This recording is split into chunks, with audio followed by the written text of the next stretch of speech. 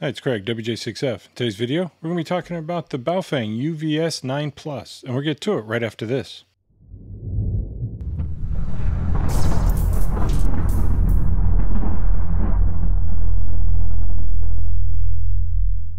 Okay, the items that come in the box, you get a desk charger with the plug, you get the earpiece with mic, standard duck antenna, you get the ABRI version of the 771 antenna, owner's manual. You also get a USB charger, the wrist strap, belt clip, 2200 milliamp hour battery, and the radio. At the time of filming this video, depending on which color you get will dictate the price. Right now, the black ones are going for $32.99, orange is $33.99, red is also $33.99. All three of them do come with the ABRI 771 antenna and the ABRI USB charger. This radio claims to be 8 watts, triple power. The ABRI antennas are 15.1 inches long, and they all come with a 2200 milliamp hour battery. The user manual, actually not too bad, considering what they used to be. However, there are a few errors, mostly grammatical, like they pluralized equipments. There's no space between the comma and the word holding. Other than that, not too bad. They did include a table for CTCSS as well as DCS and give you all the specifications for the radio. Okay, let's take a look at this radio. On the top you have the power knob / volume control.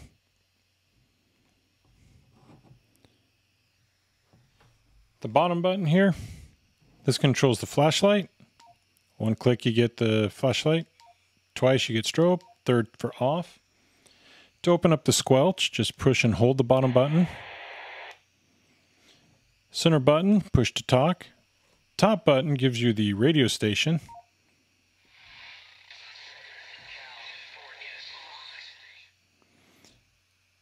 If you press and hold, you get the alarm, which sends the flashlight into action. Press it again to turn it off. This is your VFO memory button. This chooses your channels, A and B. You have a menu button. And to exit the menu, over here on the bottom right, you have the band select. On the right side behind this is where you plug in microphone and programming cable. And it has the 2-prong style.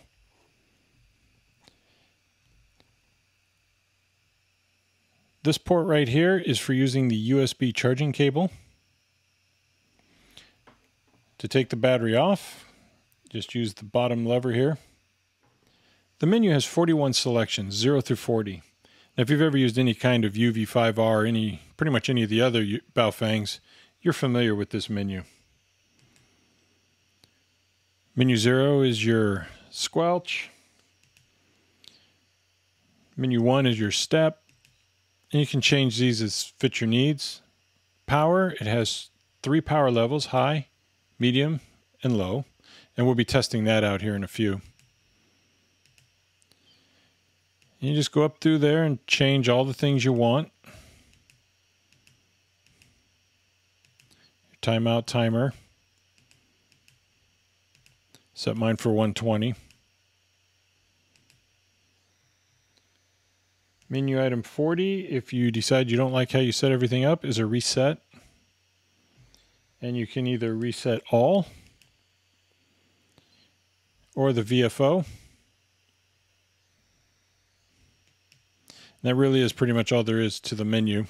Like I said, if you've ever messed around with any of the UV-5Rs, it's all the same.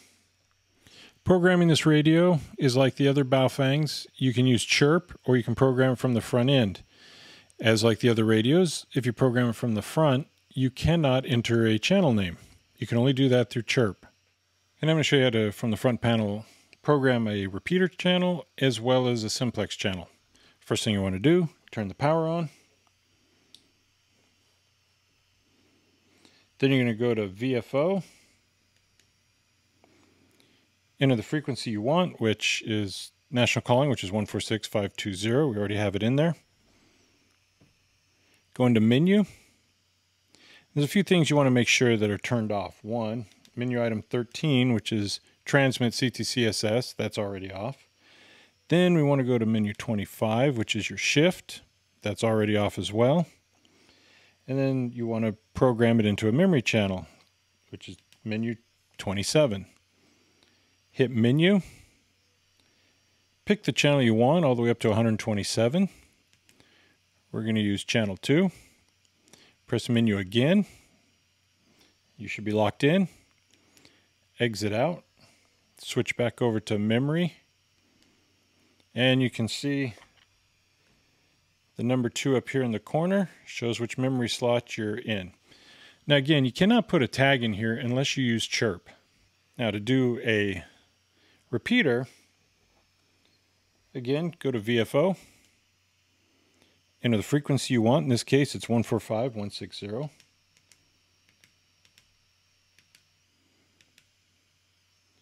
Then go into the menu. You're going to go to menu option 13.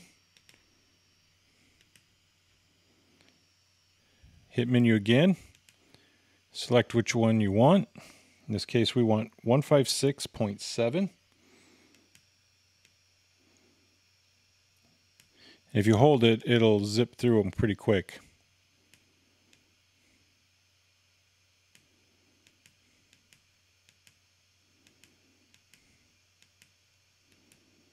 There we have 156.7.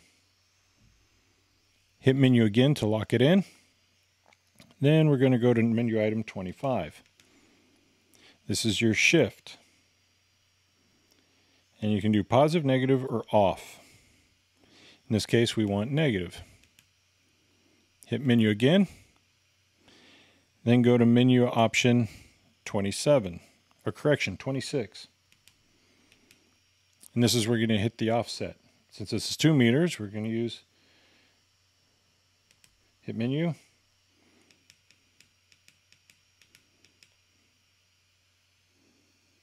Oop, one too many zeros.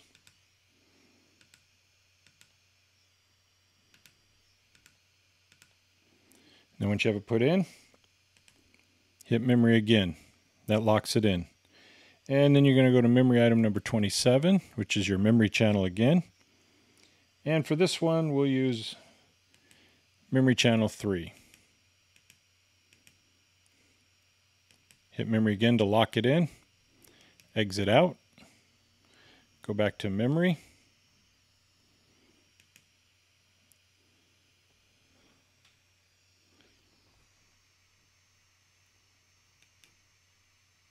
And there you have it. In memory item number 3, 145.160. Let's give this a try and see if we can get the repeater to respond.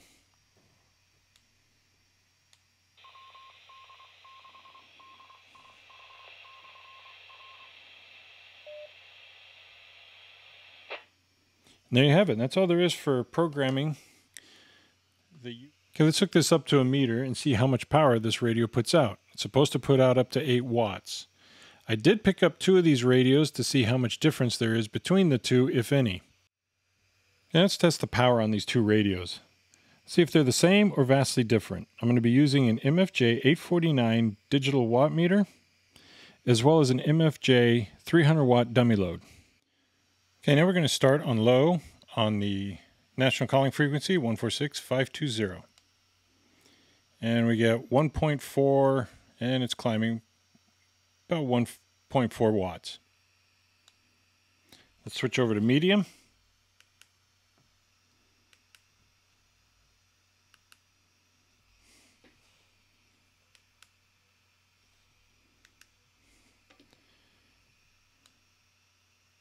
And we get about 3.8 watts. And now let's go to high.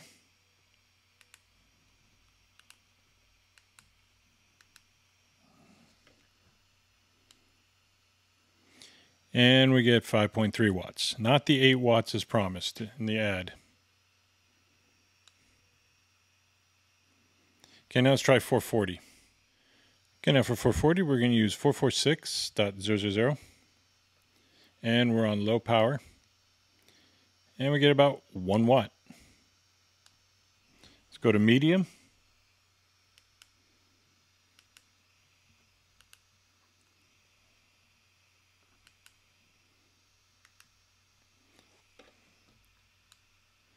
On medium we get 3.4, almost 3.5 watts.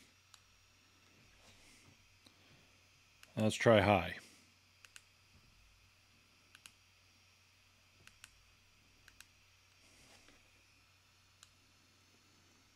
And we're only at 4 watts. Half of the power that was advertised. Okay, let's try the other radio right quick. Okay, I'm going to be using 146.520 on low power. And we get about 3/4 of a watt. Let's switch to medium power.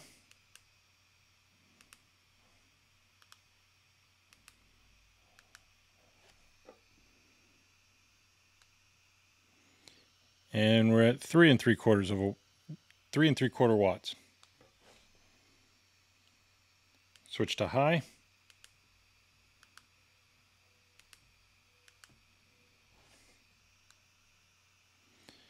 This one we get a little more power. We get about 6 watts. Okay, now switch to 440.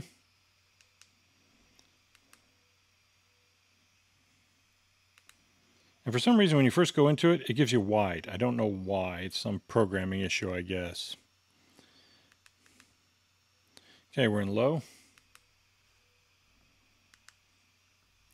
And we're using 446.000.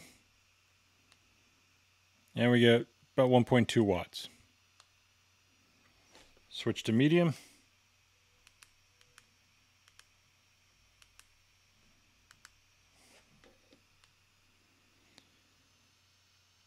We're at 3.6 watts.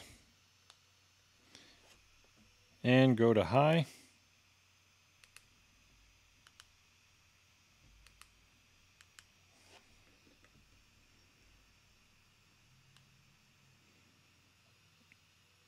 And we're at about 4.5 watts. Actually less than that. Try it again. Starts out at 5 watts, but it quickly diminishes. Well, neither one of these radios delivered the 8 watts as shown in the advertisement on Amazon. Seems to be a running trend with some of these BaoFengs. After seeing that display, will I keep them or will I return them? Well, I'll probably keep one of them because one of them got to 6 watts. And in the grand scheme of things, the difference between 6 and 8 watts is not a whole hell of a lot. I do think they're a great radio to keep in the glove box. I also think they're great if you have a youngster that's just starting out or if you want to gift it to a new ham. I really appreciate you taking the time to watch this video. If you have any comments, questions, or concerns, please leave them in the comments section below. If you haven't done so already, please subscribe and don't forget to click on the bell so you'll be notified each time I upload a video. If you'd like to help support the channel, there is a Patreon link in the description area. And while you're here, check out one of these other videos. And again, thanks for watching.